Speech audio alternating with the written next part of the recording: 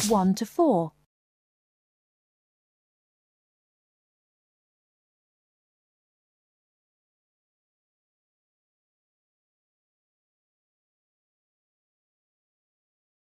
Listen carefully and answer questions 1 to 4.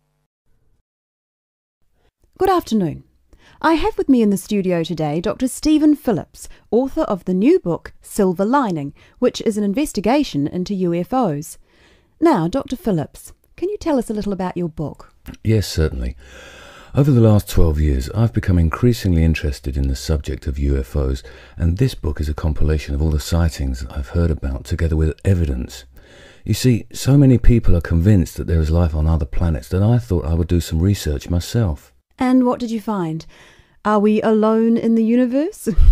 You sound sceptical. Well, you'll have to buy the book to find out my personal conclusion, but I can tell you this. There are a lot of sightings in a number of different countries, and the surprising fact that I have found is that despite never having met each other, a great number of these witnesses describe an almost identical object. Now, I realize that television and the media has given us all a mental picture of a UFO, a silver ship with bright lights that moves at very high speed. What interested me was that in all the eyewitness accounts I heard, people gave very precise and detailed descriptions that varied only slightly. Reports from America, Europe, even Asia, all share a significant number of similarities. Interesting. Tell me, have you been able to see any evidence yourself? Well, no. My aim in writing this book was not really to present my own opinion, but to gather all the information available and collate it into a kind of reference guide. Personally, I don't have anything much to add apart from the conclusions that I've drawn from the accounts I've heard. I understand that there is a strong body of opinion that claims there is hard evidence that is being suppressed by the American government. Could you comment on that?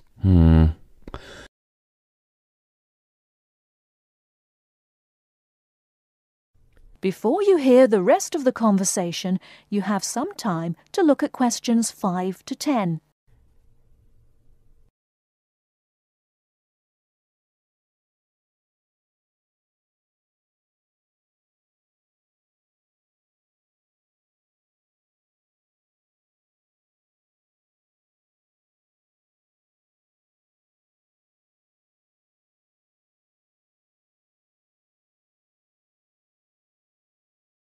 Now listen and answer questions 5 to 10.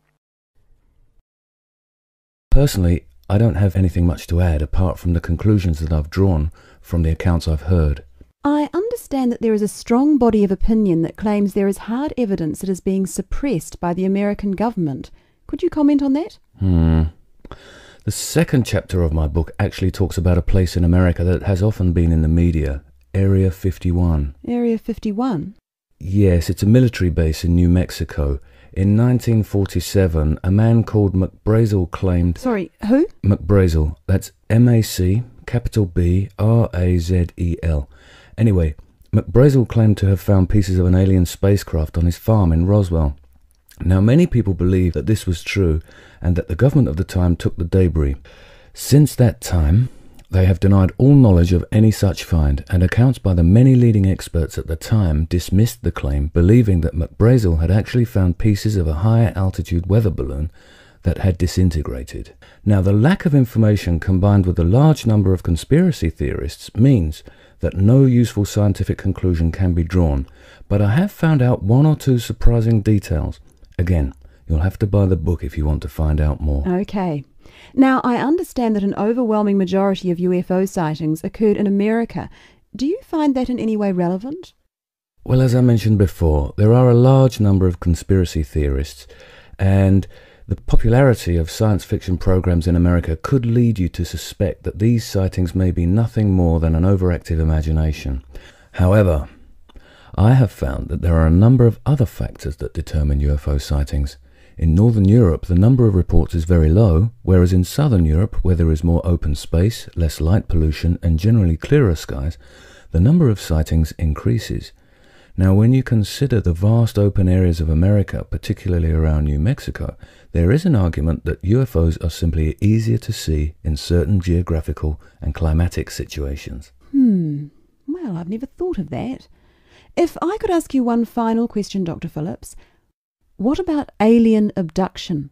Well, I don't really cover that in my book. You see, I was looking to present facts from which people could draw their own conclusions. With these reported abductions, I've found them to be very unreliable. Well, thank you very much for your time. Before we finish, I'd just like to add that Silver Lining is available at all leading bookstores, priced at £19.99. Until next week, goodbye. That is the end of part 1.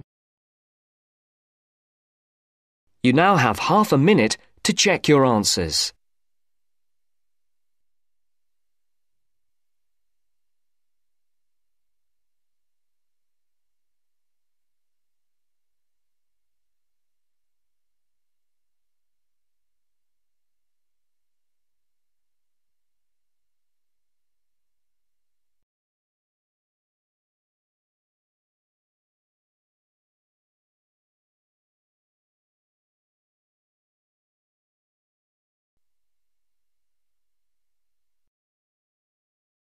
Now turns to part 2. Part 2. You will hear a lecture on bird migration. First, you have some time to look at questions 11 to 17.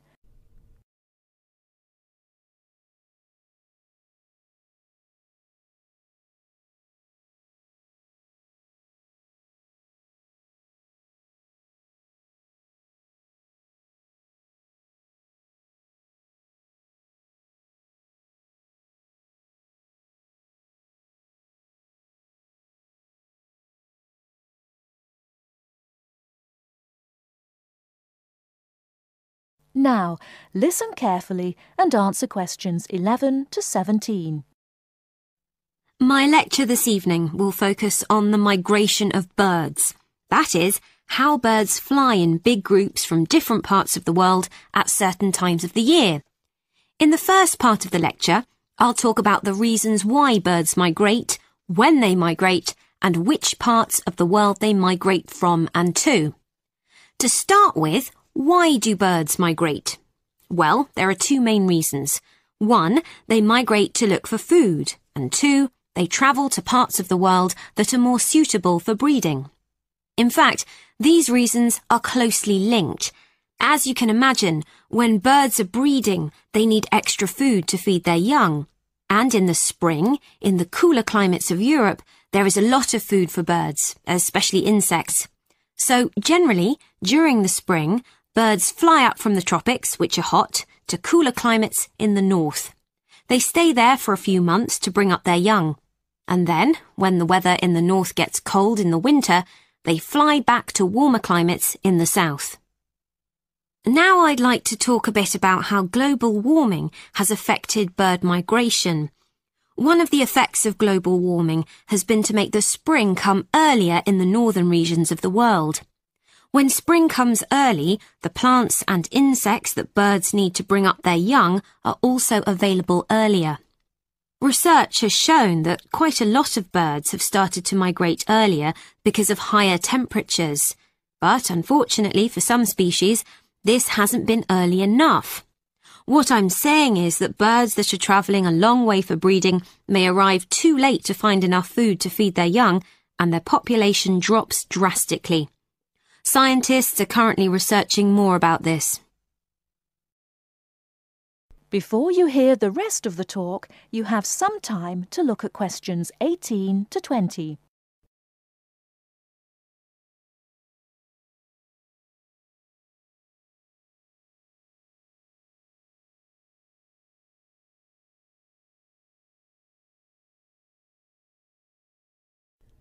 Now listen and answer questions 18 to 20. Now, I thought I'd finish by just briefly describing a few different patterns of migration. Migration varies with the type of bird and the area they come from. For example, one kind of migration is partial migration. This means that some birds in a particular species will migrate and others won't.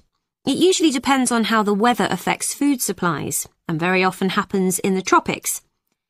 In another migratory pattern, a bird called an Arctic tern migrates the whole length of the globe from the North Pole to the south. The Arctic tern travels between 12 and 15,000 kilometres each way when it migrates in a complete circle around the world. It's quite amazing. Right, and lastly, I'd like to mention a pattern which isn't nearly as spectacular, but is very interesting. And this is the way many birds migrate across North America. In this pattern, the birds fly northwards in the west of the country and then back south again in the east. So, if you imagine it, they're actually migrating in a circular pattern, like the hands of a clock, not in a straight line, as we might think. That is the end of part 2. You now have half a minute to check your answers.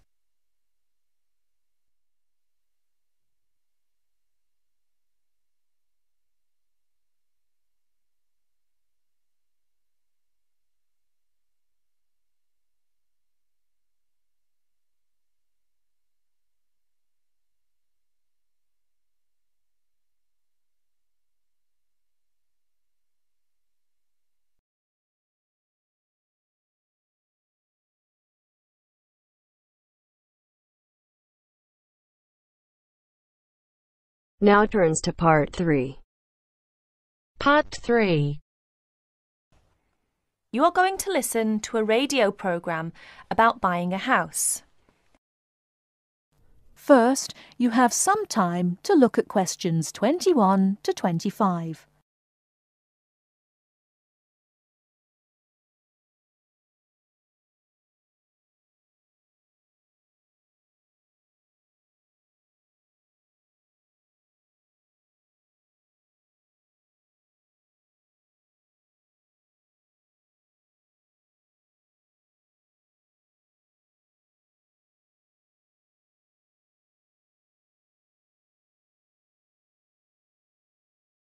Now, listen carefully and answer questions 21 to 25.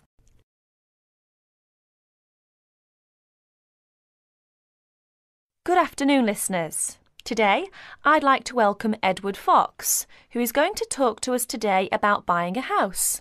Edward. Thank you, Eunice. For most people, at least, buying a house is a major life event, and probably the single most expensive item you are ever likely to buy.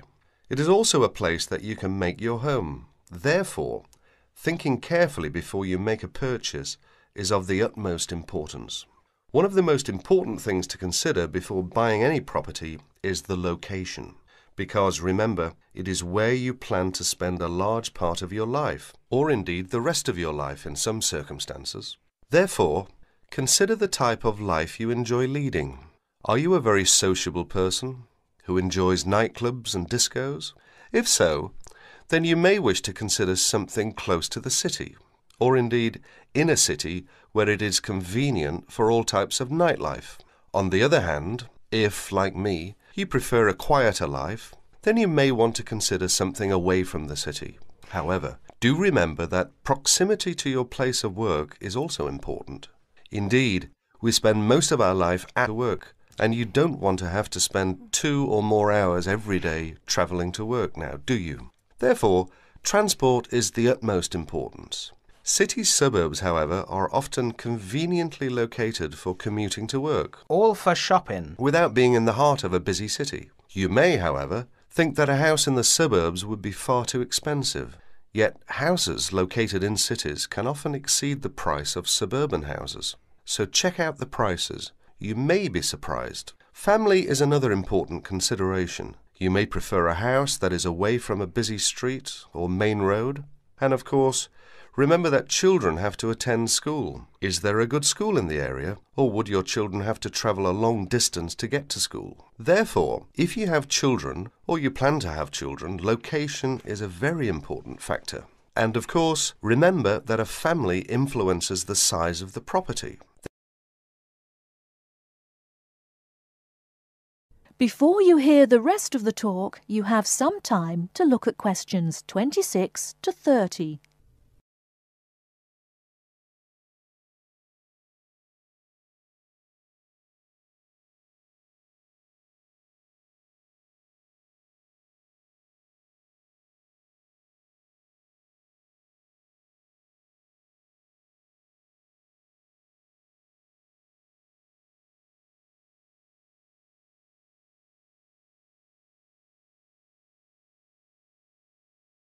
Now listen and answer questions 26 to 30.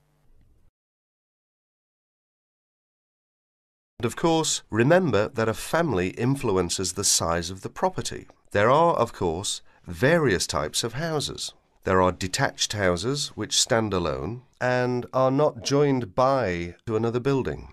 Then there are semi-detached houses, which, incidentally, are the most common, and for good reason, because they are less expensive than detached houses. This is because they are, in fact, two houses joined together, and therefore take up less space. And finally, there are townhouses, which are many houses joined together to form a long row. But don't think that townhouses are less expensive than semi-detached houses. They rarely are. This is because they are usually built in cities where the prices of property is very expensive indeed.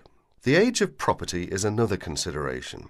If you're considering buying an old house, beware. You may be faced with expensive repairs and renovation bills. So have the house thoroughly checked by a professional surveyor before you decide to buy. But then again, there are things you can look for yourself. Things such as the condition of the woodwork, especially doors and windows that can be expensive to replace.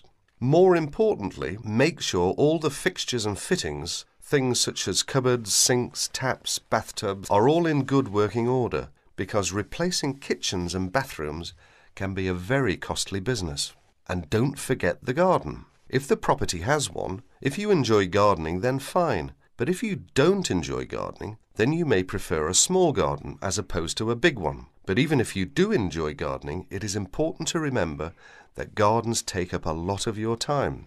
So keeping a garden in good order may be very difficult if you work long hours. One final thing is the general feel of the place. Does it have a good atmosphere? And most importantly of all, would you feel comfortable living there? Thank you, Edward. But I'm afraid that's all we have time for today. But I'll be back next Wednesday when my guest speaker will be talking about buying a computer. So until then, bye for now.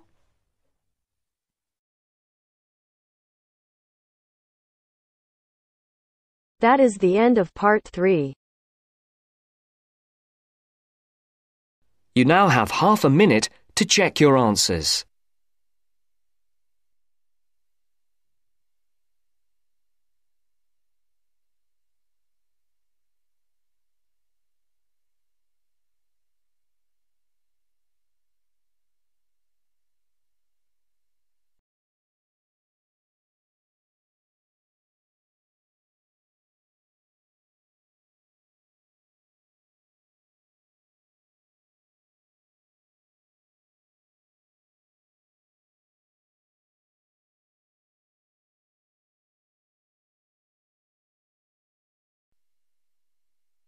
Now turns to part 4. Part 4. You will hear a part of a lecture about learning and bilingualism. First, you have some time to look at questions 31 to 40 on pages 44 and 45.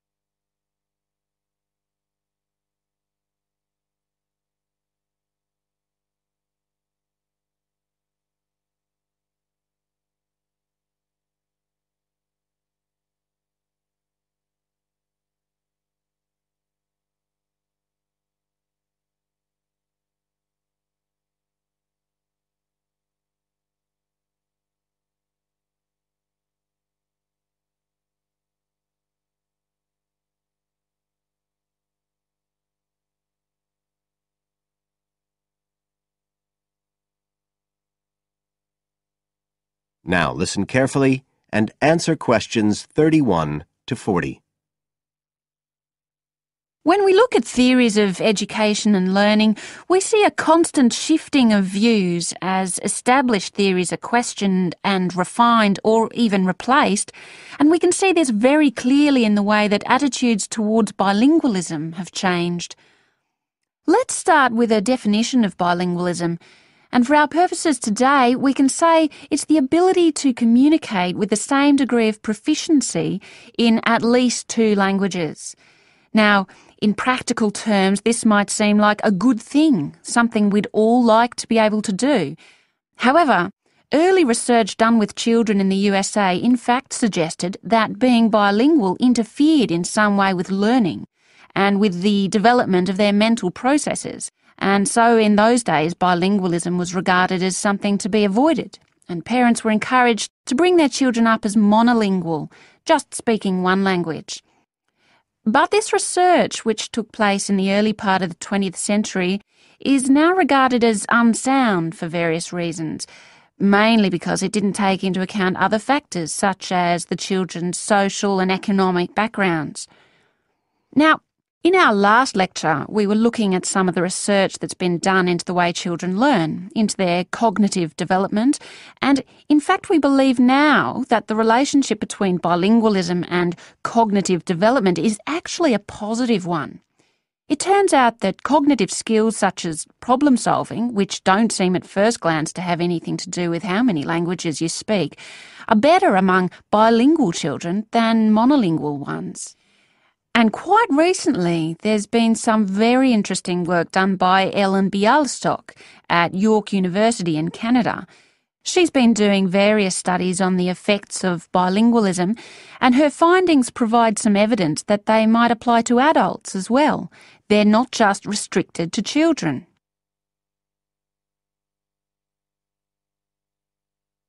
So how do you go about investigating something like this?